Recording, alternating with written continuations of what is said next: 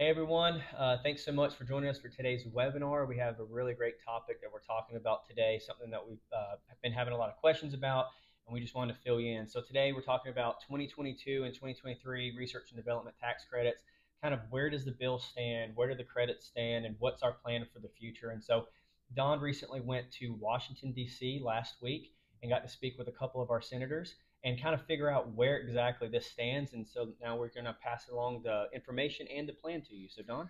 Yeah, thank you, Ryan. So let me first of all take you back, just kind of refresher. So in January of this year, HR 7024 was passed 357 to 70 by the House.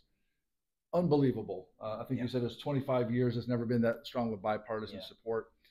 Then it went to the Senate and pretty much sat there all year long until the end of July when they're about ready to go on August recess. And it's called a cloture vote. And so Senator Schumer put it up for a cloture vote. And when he realized that there was not a majority to pass it, he voted against it, which I didn't understand, as I said in my last video. But what that allows them to do is to have some horse trading on and some debate going on in it to get this package passed. Well, the expectation was, of course, that they were going to be working on that. And so I felt like I needed to have a conversation with them. So I went to Washington, D.C. last week and met with a couple senators, a couple congressmen. And so I want to kind of share with you what I found out. So right now, if you listen to the news, they're working on the budget and they are trying to get it done. It's a matter of less than 2 weeks before the end of this month. And then the government shuts down. So that's got the highest priority going on right now, even though they're running through the motions. I've seen some of the bills that they're working on, but nothing huge like this here.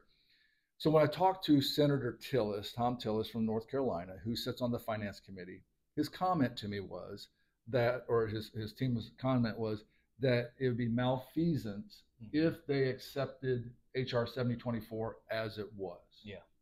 So their big hangup, Ryan, is not the R&D. It is not Section 174, part of the R&D, the amortization. It is a child tax credit. And actually, for the last 2 years, or the 2 times this has come up, it's been the child tax credit.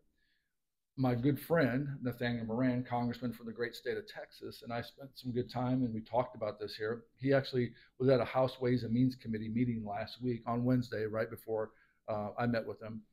And he said that the tax package they're putting together, and actually it was interesting, last Friday, I believe, and I sent that off to our team. The House Ways and Means actually kind of gave a run through of what they're working on for the tax package. And what I'm talking about is under the Tax Cuts and Jobs Act. Yeah, say that 10 times fast. It expires next year. And what does that mean to small business owners? As I read an article here, which is about $7 trillion of increase that you're going to see over the next 10 years. Wow. That's a huge hit to the economy. And of course, the economy is having some challenges it is right now. So it would be foolishness on their part not to get this addressed. So that's what the House Ways and Means Committee is doing. They are going out, they're touring around the country, Ryan. They're having feedback, and they've put together a proposal for it to go to legislation the first part of next year. So we have an election coming up in about 45 days. Whoever you're voting for is not relevant here. But the point is that depending upon who gets voted in, if there's a majority House or majority Senate of any particular party, of course, who's president, is going to have a big bearing upon this, how quickly it's going to pass. But based upon Nathaniel Moran's information, he said that it has strong bipartisan support in the House.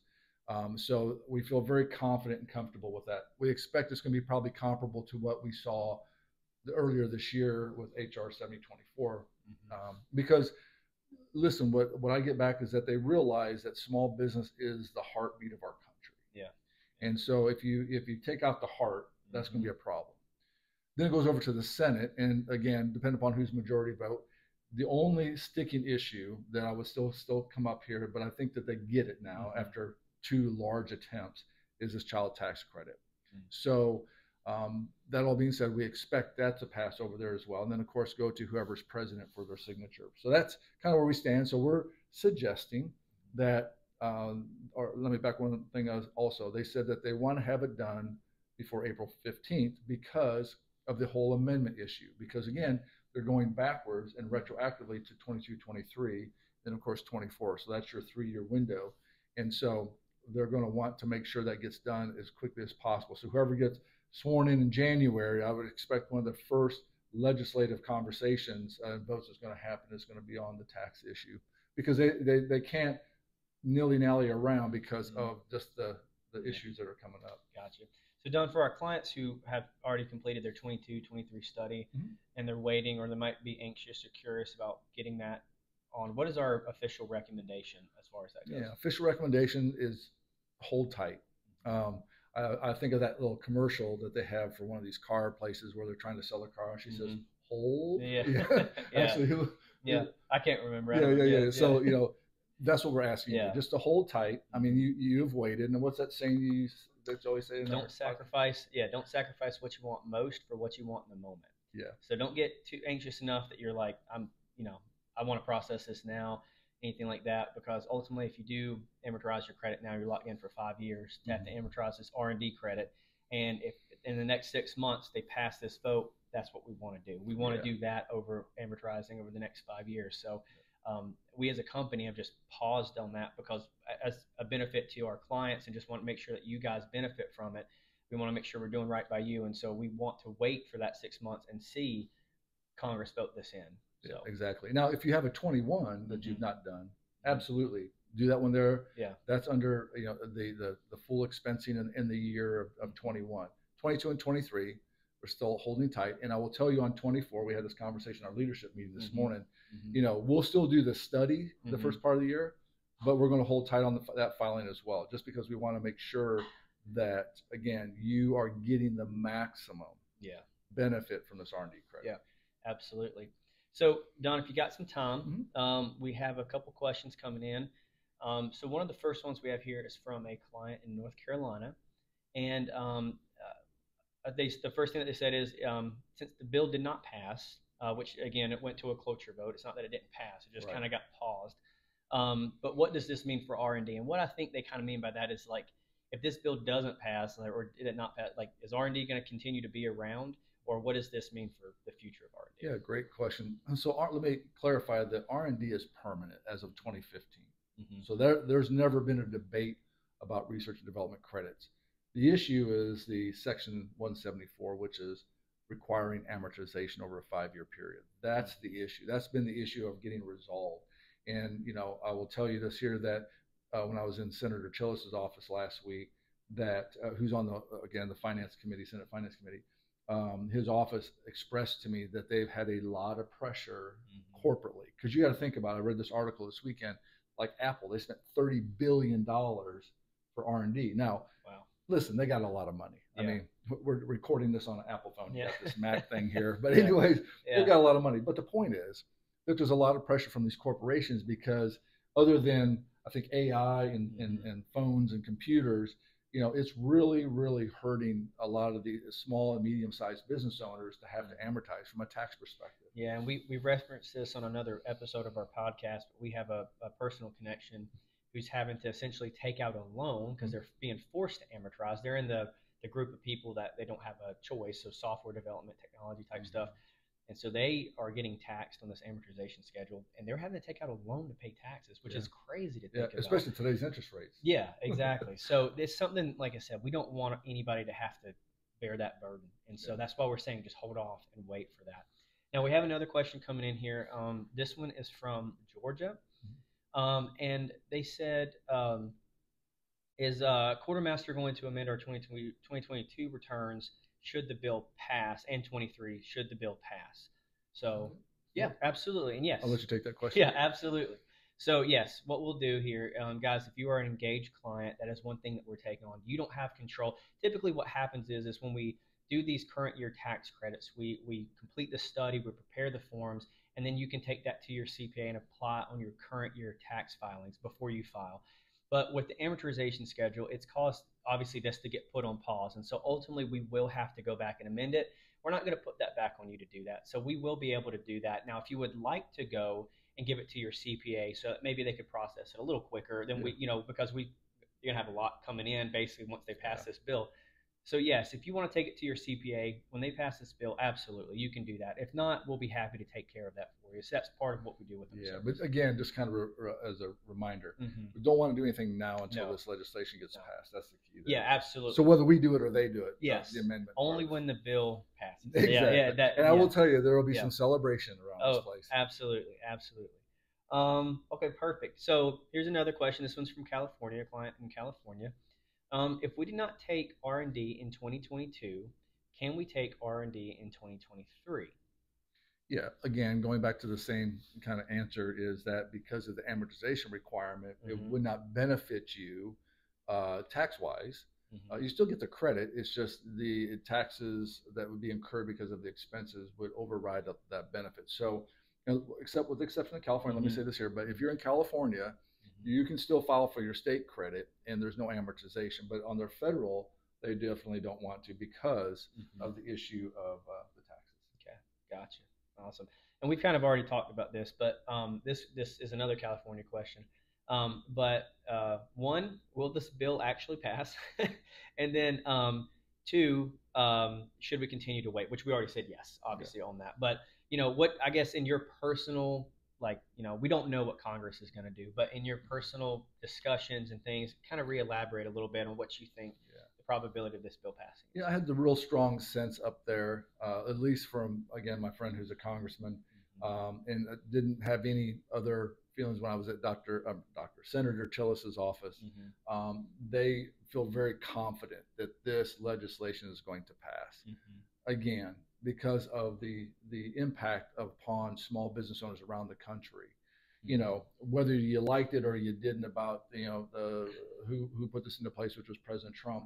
The reality is it created a lot of help for small business owners out there and individuals on that note as well. Gotcha. And on a little note too, one of our podcasts coming up, and Ryan, just a little plug for our podcast. If you're not listening to our podcast or subscribing, make sure you do so, because we're going to talk about the two candidates that are up for election here in just about 45 days, what their position is from a tax perspective. And I think you need to keep that in mind because it impacts your wallet.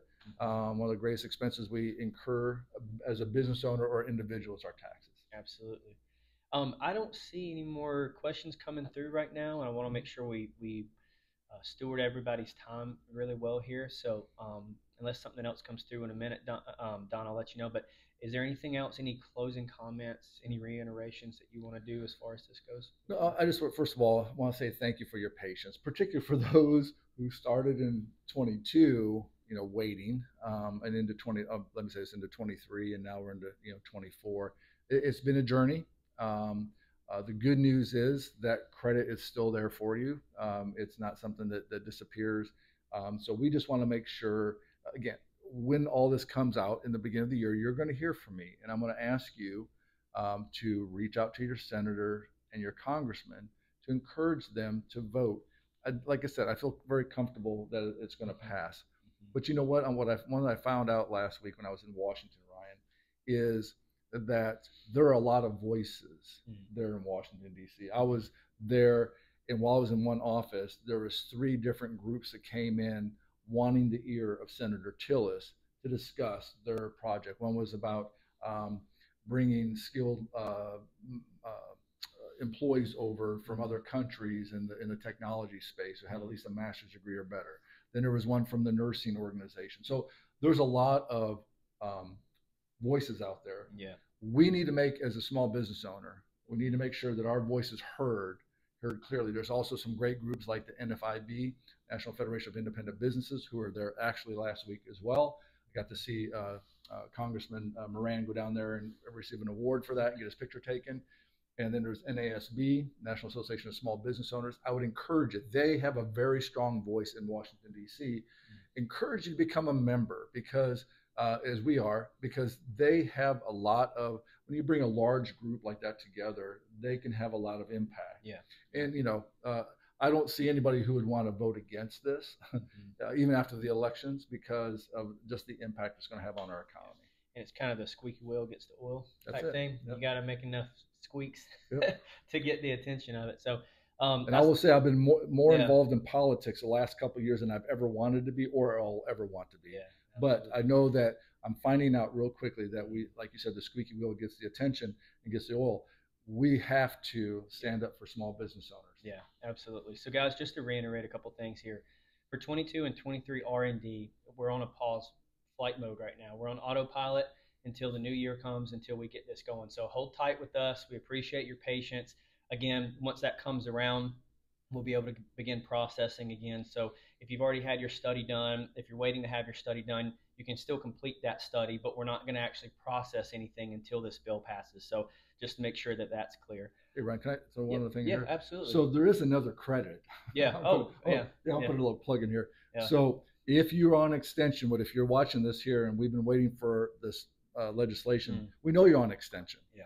And if you have at least 50,000 plus in federal income taxes that you've either paid or will be required to pay this year, you need to reach out to our office, because there's a credit out there that you can take advantage of that will reduce that by right now about 25%. So again, I encourage you, I don't have time to go through it today, but I would encourage you to reach out to our office, get on a call with one of our team members. They can explain it to you.